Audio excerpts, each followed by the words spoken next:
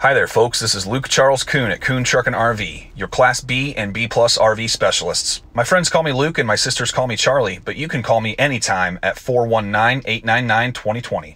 Please check out our website at truckandrv.com. That's truckandrv.com to view all of our inventory. There is a direct link to this particular RV in the video description below. If you follow that link, it will take you to our website where you can see the pricing and information on this unit. Once this unit is sold, that link will be removed. We are a full-service dealer offering warranty as well as financing packages. If you have any questions, please give me or my brother Levi a call at 419-899-2020. Again, that's 419-899-2020. For sale today, we have a 2012 Born Free 25 RB with 60,295 miles. All right, folks, here we are inside of this 2012 Born Free 25 RB.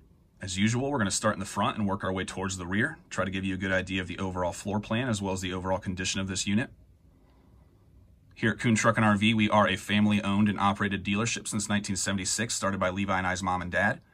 Today, we specialize in hard-to-find small motorhomes like these Born Frees, Chinooks, Road Treks, Pleasureways, and the like.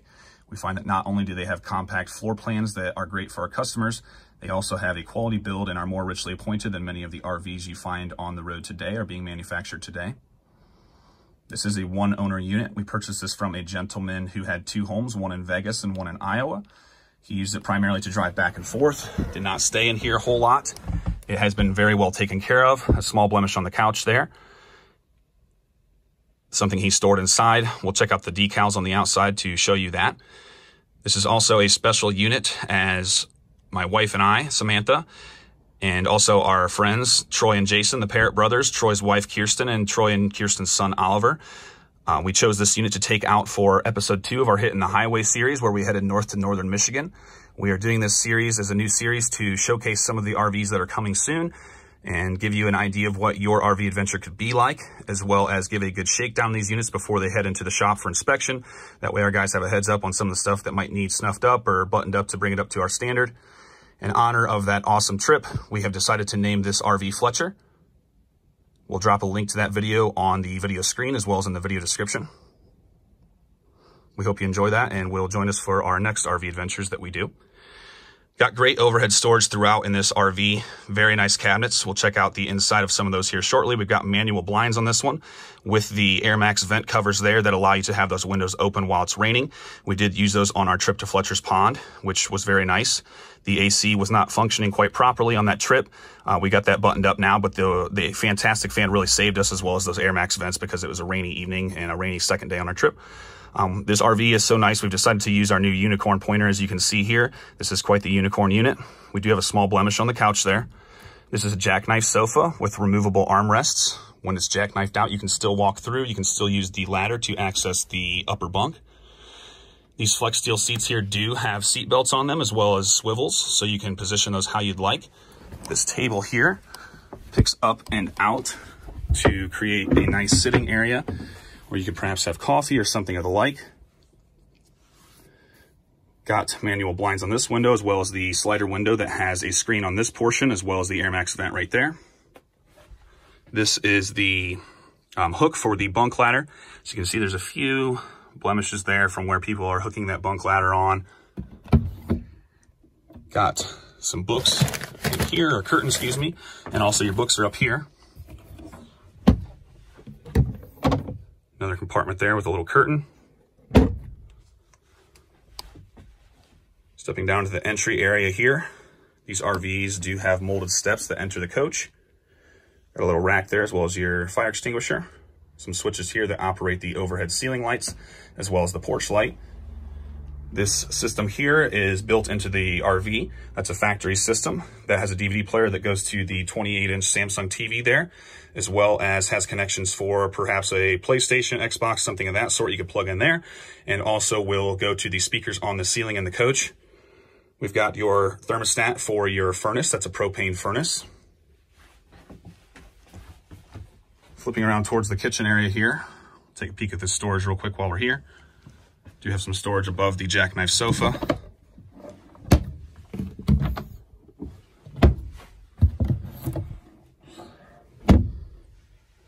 Moving back to the kitchen. We've got some nice storage bins here as well. Just a lot of storage in this 25-footer. Very nice cabinets. Very beautiful cabinets as well. Got a slider window there. A 2-basin sink.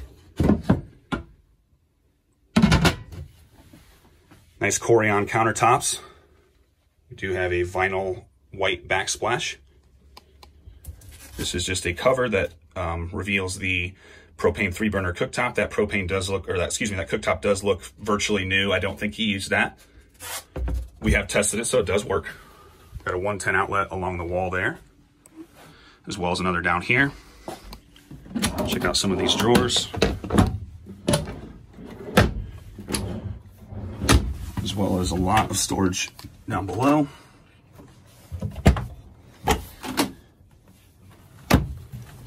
There is an inverter in here. So this RV does have a ProWatt SW600 inverter. Got your fuse panel right here.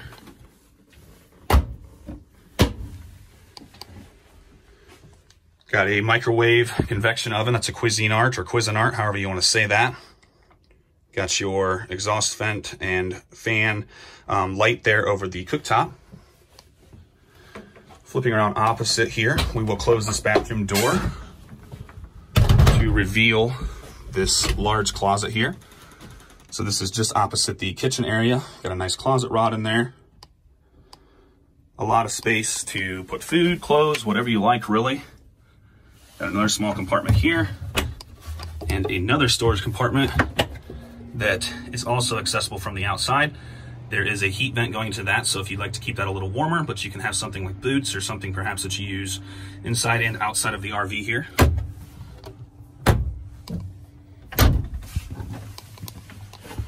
We've got your furnace ducts down below the fridge here, as well as the world famous spice pantry rack here. These have developed quite a following here. The spice rack is definitely, folks, one of their favorite things about these cabinets that they do in these Born Frees. Just above that, we've got the tank monitor for your battery, your fresh water tank, your gray tank, so your sink and your shower, also your black tank, your toilet, and the propane. You've also got the switch for your water pump there. That water pump will pump the water out of your onboard tank. We've got a separate fridge freezer. This is a 2-way Dometic. 2-way meaning it will run on propane gas, or AC meaning your shore power plug-in, or generator electricity. So some of them run on 12 volt also. This is not one of those, but preferably we like to run them on propane while you're going down the road anyway, so there's no risk of running your coach battery dead. But this is a nice big separate fridge freezer that you can take a lot of treats, a lot of drinks. We really enjoyed this. We bought our fish home in this freezer from Fletcher's Pond. It was very, very nice to have all this for our catch. Flipping around to the back here, we'll head into the bathroom. We've got a fantastic fan overhead. You can see out of this window here while you're driving down the road using the rear view mirror. There's a catch on the door to hold that open. We've got the switches for the overhead lights here, as well as the control for the fantastic fan. So you can just turn that on right while you're here on the stool if you'd like, or in the shower even. We've got nice compartments here. This one is also accessible outside of the RV. It's part of that same door that accesses that other inside-outside storage. Got a 110 control for your gas or electric water heater, so it has both of those options. We've got a nice medicine cabinet here for the ladies, something you can actually take a lot of stuff with you. My wife and Kirsten did definitely appreciate this on the trip, something they were able to take their stuff with them. Hey there, nice to see you. Quick photo of the bathroom sink here, since I kind of glazed over that. It does have a nice Corian countertop in here as well. Flipping around to the shower. Do have a nice molded shower in this one. Does have a very nice low step in, so it's easy entry. You don't have to step over a big tub to get in here. Nice shower head, soap dispenser there. Here we are standing in the bathroom at the rear of the coach. There is good headroom throughout this one. I'm about 6'3" and my head just barely hits the AC here, as well as the roll bar container casement there. Born Free does use a 3 roll bar system in all of their units. So there's another roll bar up in the bunk there, and also one in the rear by the bathroom where I am at right now.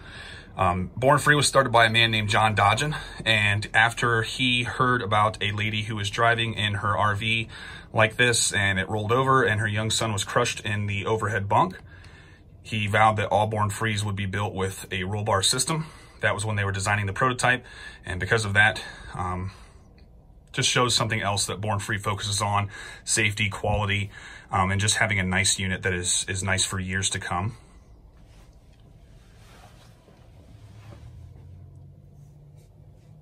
Here's that couch again. We'll go ahead and show you that made up so you can see what that looks like. The jackknife sofa measures approximately 78 inches long and 46 inches wide. Moving forward again, we do have a remote control for the Fantastic fan there on the wall that will operate the Fantastic fan here in the ceiling. This is nice because that fan is powered by the coach battery, so you can run that whenever, even when you're not plugged in or running your generator. In other words, boondocking. That was definitely an invaluable thing during our trip to Fletcher's Pond, as the AC wasn't quite functioning right, and that really saved us in the night as we were able to open the windows and get a nice attic fan action here to cool us down. Moving up to the bunk area now, we've got your overhead speakers there on the ceiling, as well as the ladder here that goes up to the bunk. If you have the couch out, you can still get up to the bunk. If the couch is out, there's room to walk through as well.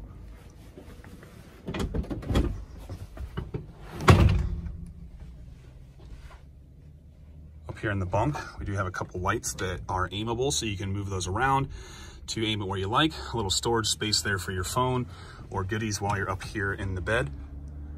And also, same thing on the other side with a 110 outlet there to charge your phone or your goodies.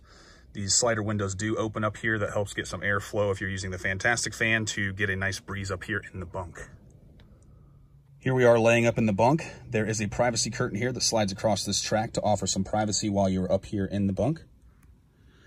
My wife Samantha and I did sleep up in this bunk during our trip. There is room for 2 people, including a 6'3", 230-pound guy like myself. Our friends Troy, Kirsten, and their son Oliver slept on the jackknife sofa down below. So this is a great floor plan if you're looking to possibly take somebody else with you while still remaining compact. We wanted to make sure we were catching a lot of fish on our trip, so we had to make sure we were listening to the right tunes. What kind of music should you listen to while fishing? Something catchy. We're like your favorite umpire here at Kuhn Truck and RV. We call them like we see them. While no RV is perfect, this RV is very, very close, very beautiful inside and out, very richly appointed, very, very minimal blemishes. The exterior decals are in excellent condition, shines inside and out, very clean underneath. This is definitely a choice specimen, worthy of being called a unicorn. We've decided to name this Born Free Fletcher in honor of our trip to Fletcher Pond. Fletcher is ready to hit the highway today with its new owners, ready for more adventures. Check it out at truckandrv.com. Kuhn Truck and RV, the best little RV dealer around since 1976. Stepping up into the cabin, the bunk does flip over to give you easier access to the cabin area. We've got your on-off switch for your Onan 4K generator there, 140 hours with a fresh service by our certified Onan technicians. Got the flex steel seats up front that are in very good condition. You've got vinyl flooring beneath that carpet or rug that can be taken out. We've got some service manuals in the little notebook there from the previous owner, as well as the backup camera screen. We've got a CD player that has Sirius capability, power windows, locks, and mirrors. This RV does appear to be a non-smoker. The cigarette lighter is unused. There are no funny smoke smells, burns, anything of that nature. All right, folks, we're gonna go around the outside of this 2012 Born Free 25 RB. This unit measures 25 feet bumper to bumper with a 14-foot manual awning. It's got Firestone tires with a date code of 4516. This RV is powered by the 6.8-liter Triton V10 engine that's got just over 60,295 miles on it. It has the Ford E450 chassis. Exterior of this unit has a wonderful shine on it. It buffed out very good. The stripes are in very good condition. We'll take a look at that here shortly. We've got your propane tank fill, so that's where you're going to have your propane tank filled. That is mounted to the unit, so you cannot remove that easily. Little storage bin. Got your fridge access, so you can access the back of the fridge if you needed to work on that. Your furnace exhaust. Got a little porch light up here as well. A couple of 110 outlets in case you'd like to set up a table here under the awning or TV perhaps. Here in this storage compartment, we've got your water heater on the left. There is a bypass on that water heater, making it easier to winterize. That access door on the left there is in the bathroom. And this door here is in the main part of the coach across from the kitchen. That's a furnace vent there to give some heat in this compartment. Below that compartment that you can access from the bathroom and the main part of the coach as well as the outside, we've got another compartment with your shore power cord, a water hose, and some other goodies.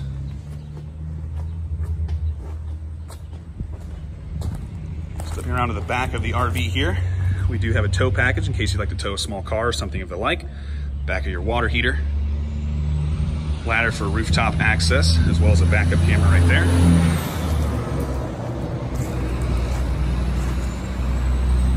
As I mentioned before, the stripes and the exterior shine very well in this unit. We'll take a close-up here of some of these stripes. Just very nice overall. Even the black ones that have a greater tendency to fade due to the heat are in very good condition. Born Free Lion and the logo there are very nice. These gold stripes do have a gradient ombre style effect that is not fading. That's part of the graphics. Got the Max Air vent covers there on the windows that allow you to have those open while it's raining. We use those on our trip to Fletcher's Pond. We've got a door here that opens up for your drain access, as well as a flush for the drains. Got your shore power connection there. Fuel tank fill that runs the engine as well as the generator. Outside shower area here, got a pressure regulator going into your city water fill. The control here for the outside shower, your freshwater tank fill, such as a gravity fill that'll fill the onboard tank, a small light, TV coax in. We've also got 2 AGM batteries that will give you more power than your standard deep cycle marine batteries, and also an Onan 4K generator with 140 hours that has been freshly serviced by our certified Onan technicians.